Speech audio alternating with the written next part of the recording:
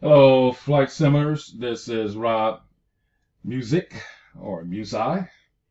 Two pronunciations I go by.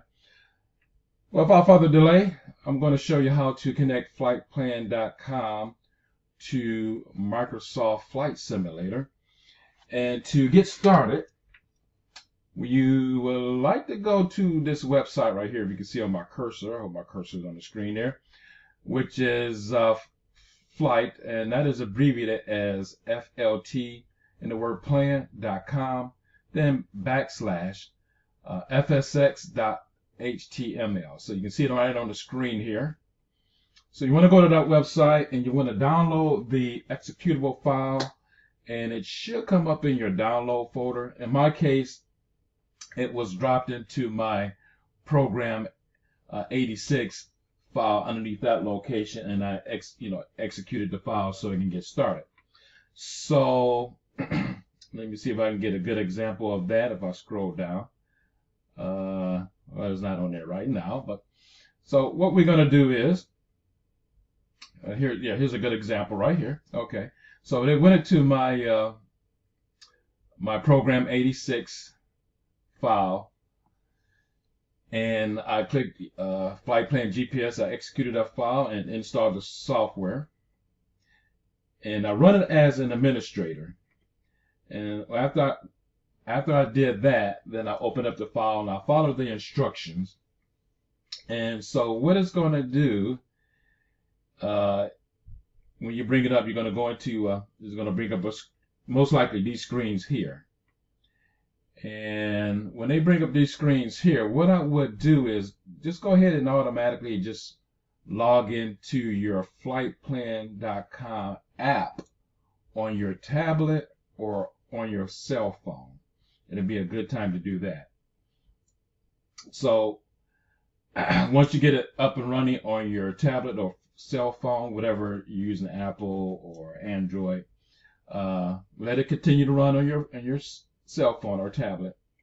Make sure it's running there. That's important. Okay, so we're going to go back to your desktop computer, and after you get the software installed, it's going to ask you, what type of operating system are you using? So in my case, I was using Windows 10 app.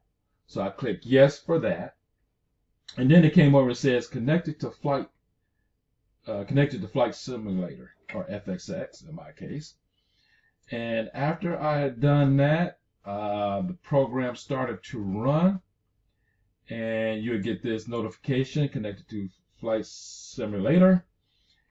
And then I pressed the word app, and over here, in my system, I was running Android on my phone. So select your type of mobile platform.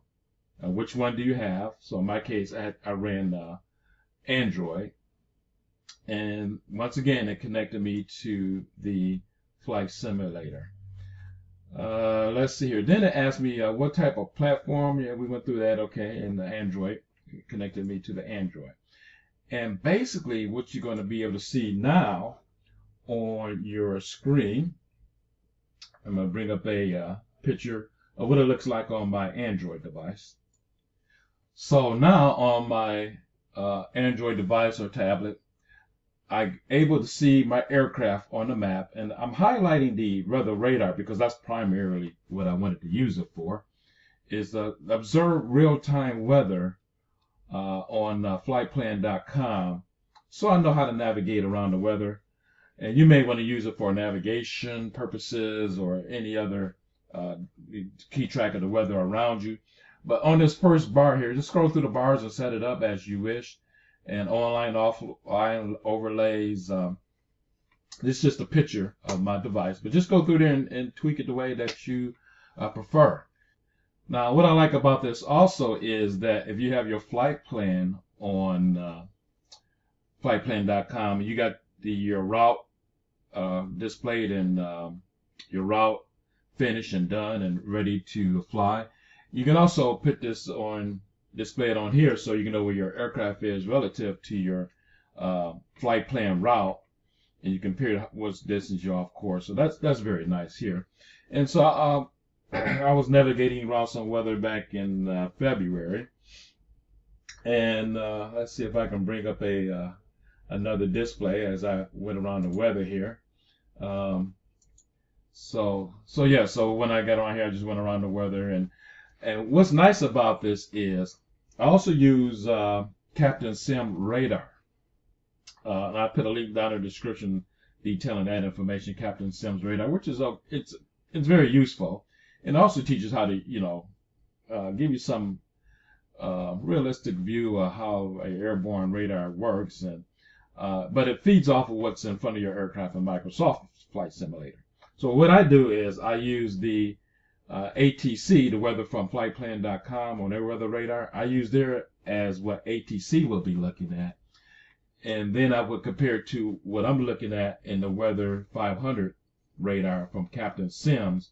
And if Captain Sims says I got a good gap to go around in the weather, I'll go ahead and fly through it. But if I know it's thunderstorms, I will not fly through it, because you could run into those thunderstorm clouds with some turbulence, or maybe just in fact just run into a thunderstorm.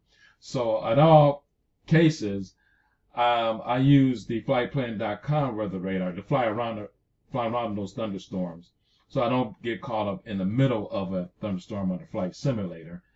So I'm using this as my primary radar to go around those build-up cells that may interfere with my route to my destination.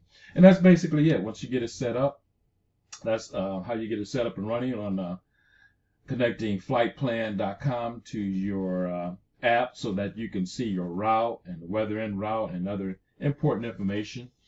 I hope this is a helpful video for you. Please give me a thumbs up. I appreciate your watching.